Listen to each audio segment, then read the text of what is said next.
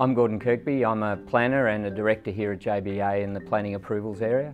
Okay, well, we've worked with a number of universities over the years, particularly looking, I guess, at their broader campus development, and then the next level down of actually working with them on the specific elements and buildings within those campuses. Total range of them from all the major universities. We did the campus concept plan for the University of Technology.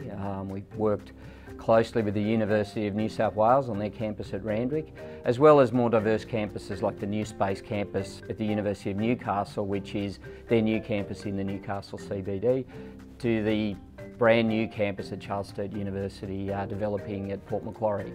So the broad spectrum of large urban campuses of the old established universities to new innovative campuses of some of the younger universities and educational establishments. In terms of how we help the universities, it's really about at all levels through the planning system.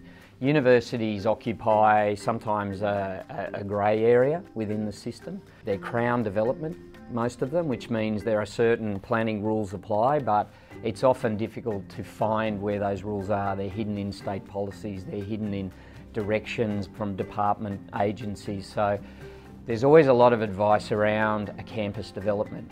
And that goes from our role. We help the campuses, for example, we've been doing advice for the Vice-Chancellors Committee, which is really where all the Vice-Chancellors of the universities come together to collectively deal with matters that affect all universities.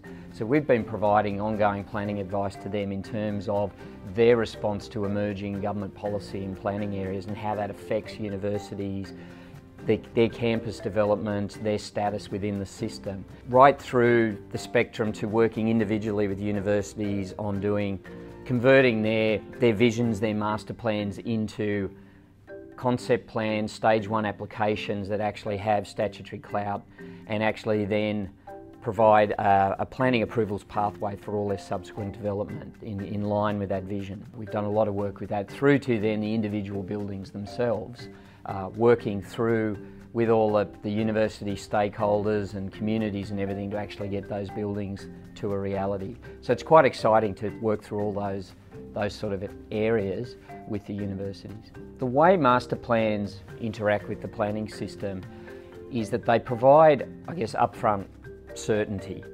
Campuses are large things. They have disparate neighbours.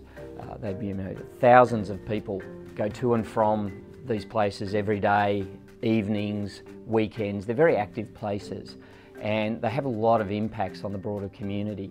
And through dealing with master plans for whole campuses, it provides both the university with that upfront blueprint for their campus that they can then effectively plan how their faculties, facilities, everything all work together.